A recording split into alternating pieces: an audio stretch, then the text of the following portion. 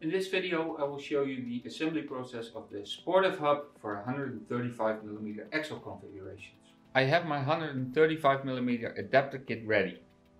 For the tools you will need the 20 and 25 Torx, a small and a large flat screwdriver, and a torque wrench with a long 17 and 15mm socket. In this case I will also need a 2.5mm Allen wrench for the hub magnet ring of the AUTOMATiQ system. Firstly, make sure the sprocket is fully seated and secure it with the snap ring.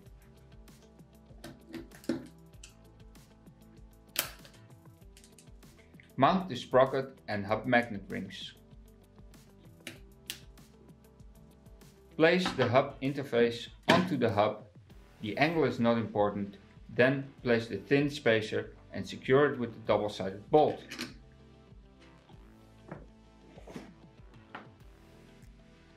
Mount the rotor following the instructions of the supplier.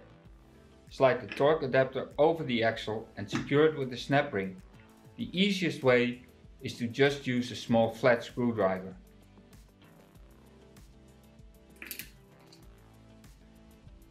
Assemble the double-sided bolt. Put the left side axle in the vise and tighten the axle bolts with the torque wrench. Test fit the wheel with the axle plate and hub interface in the correct position and make a marking on the torque adapter and axle plate. Take the wheel out and align the holes in the torque adapter and axle plate, making sure they are as close to the marking as possible. Assemble all the screws a few rounds but not tight, then go round again, tightening them up. Assemble the wheel in the bike and check the axle plate is correctly seated and the interface is not touching the belt or frame. Assemble the left and right washers and axle bolts and tighten them to 30 to 40 Nm.